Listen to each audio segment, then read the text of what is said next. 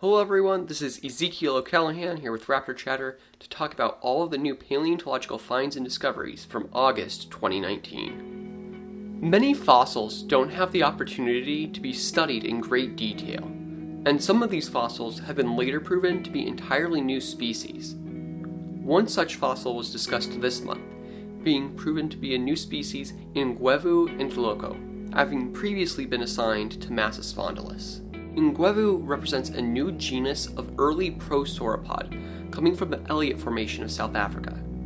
This formation has a lot of different types of early prosauropods, and not just Massospondylus and Ngwevu, but also animals like Lidu mahadi and Ardenix.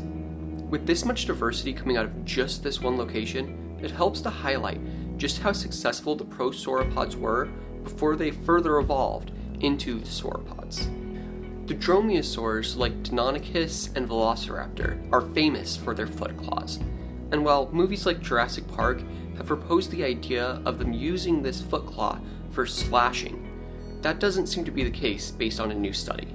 The researcher found that based on the amount of force that could be imparted on the claws, it was much more likely that these claws were used as grappling hooks to help control and position prey so that the mouths could deliver the killing bite, rather than the claws being used for killing, as has been previously suggested. And this approach isn't uncommon. Even in the modern day, with animals like the big cats, they use their claws to control and position prey so that they can do the same thing in delivering a killing bite with their mouths. And so while the idea proposed by Alan Grant in Jurassic Park isn't likely, the dromaeosaurs were still very successful in their own right. Some pterosaurs, like Tenochasma and Pterodastro, have suggested the idea that some pterosaurs filter fed. Because of the long, bristle-like teeth in their mouths, it's been suggested that these were used to help capture small krill and other small crustaceans from the water. Coprolites coming from Poland and in very close proximity to pterosaur trackways have been attributed to relatives of these species, and they show this kind of filter feeding behavior, with very small forams, a type of plankton, being found within the coprolites, and some of them being very small, just 0.3 millimeters across. This helps to reaffirm that some of the pterosaurs were filter feeding, and while the life was different during the Mesozoic, it wasn't so strange when compared to animals that filter feed today, such as flamingos. The early stegosaurs are very poorly known, but coming from the Middle Jurassic of Morocco, Adraticlet bolafa has helped to illuminate the group's history. Adraticlet has been shown to be more closely related to the European stegosaurs than to stegosaurs found in southern Africa, such as Kentrosaurus. This helps to show that the stegosaurs were already well into diversifying by the time the continents became well separated during the Jurassic period. The Cambrian explosion has left many questions for researchers. One of these is, how did life become so complex during a time period where there was such little oxygen in the oceans? A new study seems to have a solution. By closely looking at a single section of layered rocks, scientists have found that while most of the time the waters were anoxic, having low oxygen, there were periods where fossils would show up which indicate that there was high oxygen.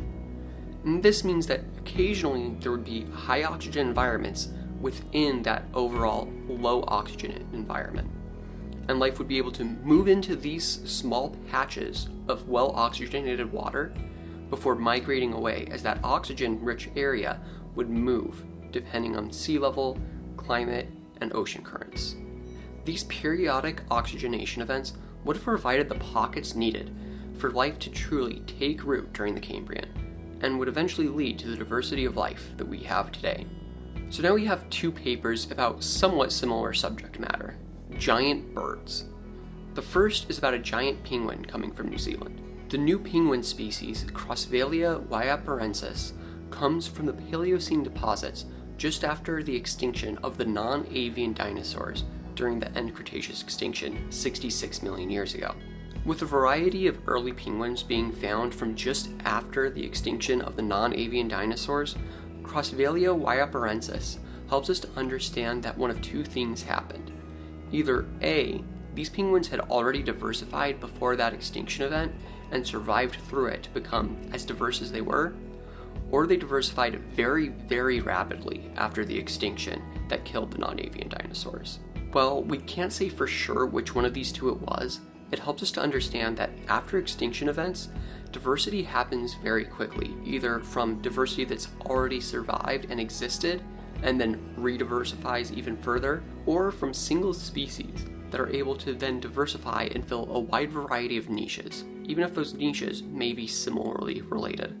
The next is a paper on a giant parrot, also coming from New Zealand. Heracles inexpectatus was over a meter tall, and represents one of the closest relatives to the modern-day parrots, the kea and the kakapo.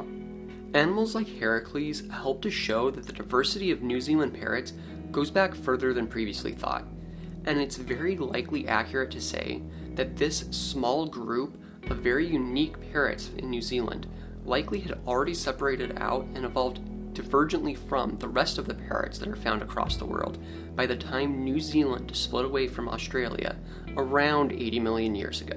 Because of their isolation on New Zealand, there's also the chance that these parrots might be the basal-most parrots in the world, being closest to whatever the original ancestor of all parrots is. Often, the Rancho La Brea tar pits have been used as evidence that saber-toothed cats, dire wolves, and other carnivores were all fighting over the same food sources. But new isotope analysis shows that that's probably not the case, which makes a lot of sense. Dire wolves and saber-toothed cats fighting over the same food sources would be a very competitive environment, and so this isotope analysis helps to indicate that the saber-toothed cats were more likely hunting in forests, much like modern-day big cats, whereas the dire wolves would have been more out on the open plains, hunting for things like bison, much like modern-day gray wolves can do today. This also means that the idea of a saber-toothed cat going after a mammoth is pretty unrealistic. It's far more likely they were hunting animals like deer and tapir in the forests, rather than going out onto the plains where the mammoths lived, and were able to hunt those. This kind of behavior can be called niche partitioning, and helps different species that may superficially have similar behaviors survive in the same environment. By breaking up the different resources, such as food, into different environments, they're able to more specifically specialize on just what they need to survive, rather than coming into direct competition with other carnivores. Hi everyone, thanks for watching. We're still working on getting moved, but we should have a baby by the next video, so that's exciting. Started classes officially, so going through those. I'm excited to finally have like upper level geology classes. Be safe, take care, don't go extinct.